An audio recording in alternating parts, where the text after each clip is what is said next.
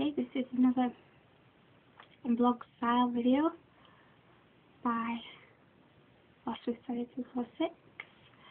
Was going in hospital for a minor operation, and then when I got there I had to have some swabs, which was yesterday, to test for MRSA, which I thought, usual, that's alright. They did my blood pressure, height and weight, obviously the anaesthetic, then they went through loads of questions, basically hardly anything applied to me, if they had heart disease and all that kind of business. Some strange questions about mad cow disease, which won't apply to me because I'm a vegetarian, but there we go. And then today, about 10 to 2, just sitting down with my dinner, a nurse calls. It was a nurse, and asked me to confirm the date of birth, all that, check it through the soaking too. And MRSA. I have MRSA. That's what she said. The swabs have shown I have MRSA. How is this possible? God knows how this is possible. But I have MRSA. Well, it's not exactly something that, I've just been researching MRSA on the internet. Basically, I'm not infected with MRSA, because obviously I didn't know this. I'm not healthy myself, but I actually carry MRSA. Okay, I was really surprised. So I have a colony of MRSA, and I was quite scared because basically, when you have MRSA, it's like this deadly virus that you're going to die from. But I'm not infected because I'm not ill. And when the nurse told me, I was like, oh my god. I didn't say that, I just said, really upset. I just said, how did I get this? And she said, oh, we'll come into contact with someone. We've got MRSA. So I was just looking at how MRSA can spread. But the thing is, it must be someone I know because I don't really come in close contact with somebody. And it's touching an infected skin or wound of anyone who has MRSA. We don't know anyone who's got it, and no one in my family has got it. And there's 2 areas that I've got it in, and I just don't understand how I've actually got MRSA, but I have. And so basically I'm just carrying, this is for the Google image search of MRSA. So really, it's quite a frightening thought, really, to have MRSA. Even though I haven't, let's have a look on the Wikipedia page. And I haven't actually, oh god, there it is. This disgusting thing. So basically, I am carrying MRSA. And it was sort of the thing that I associated with, because I associated it with something that you got if you went into hospitals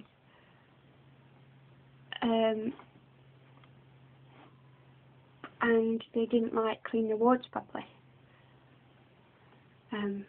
So therefore you got it through their poor hygiene, and I was really upset because that's an awful picture of it. Of MRSA, that's horrible. That's what I've got on my skin. And it's just disgusting. Apparently it I haven't got infected with it, but I am carrying it.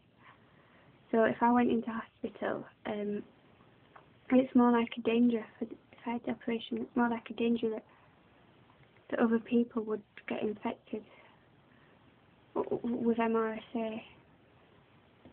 It's really strange because I wash my hands and I'm really clean. Well, apparently it's not to do with that. So somehow I've got it off somebody else, and I just don't know how, because I don't really come in close contact with people. I don't know how close you have to be. I really don't know. Perhaps I need to research that. But I don't know how, what kind of strains there are of this virus. But let's just say the only people I get in close contact with are my family. I don't get into close contact with other people, strangers, I mean, unless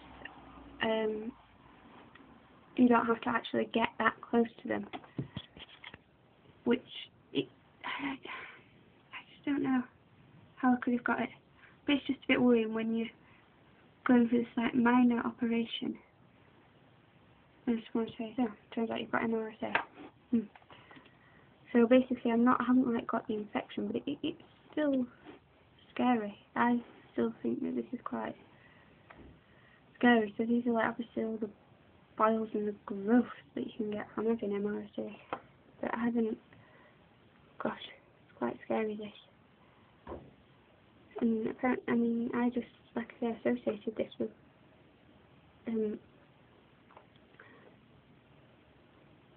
MRSA is what you get in hospital. And I don't know how long I've had it to prevent MRSA. Well, this is what they do to prevent it in hospitals. They have these swabs. I mean, I suppose it's nothing. I've got to basically not worry about it. What's going to happen is, where is it? So keep your hands. Yeah, I do that. Just looking at these 10 steps to keeping safe, it's what I do. Which is just, so it's from person to person contact. Oh, yeah. So, I'm going to try not to worry about it, but basically what she said, because she obviously heard that I could tell that I was upset, so she said, "Is your mum there?" And I said, "No." She said, "Oh, is your dad there?" Oh, hang on a second, phone. So, yep, just back after that brief interlude, because I had to go and the phone went and I went to my mum. So we've just been talking about it really with my mum. How surprising it is that I have got it. What the nurse said that I was speaking to, she said they're going to send me some through the doctor, and we're giving like a spray for my nose and like some like washing to wash my skin with. That's the screening, that one there. That's your nose, that's what they do. That's the BBC, that should be a good website. So what I will have to do is apparently you have to, where's the video of this?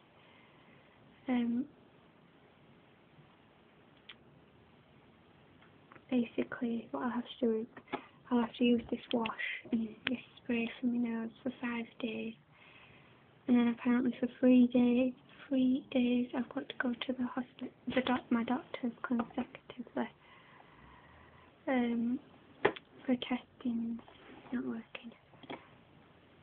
To be tested, that there it is, up the nose.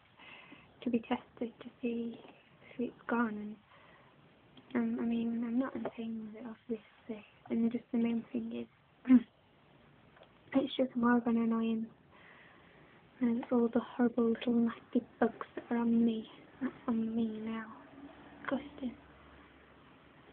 In hospital, just I not got it from hospital.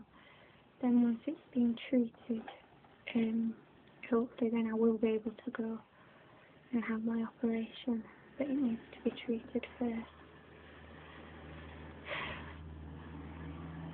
So I need to do a bit of research into how exactly I've got this. I just can't think who could have given it to me. Could have been someone else, I don't even know. Warm soapy water, yep, that's what I kind of do. Oh dear. Anyway, that's basically just a blog style diary from Story 246, who's just found out she has MRSA.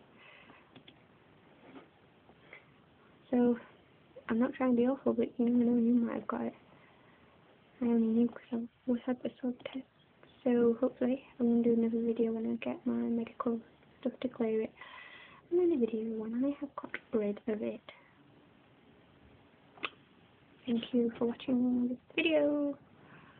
Comments and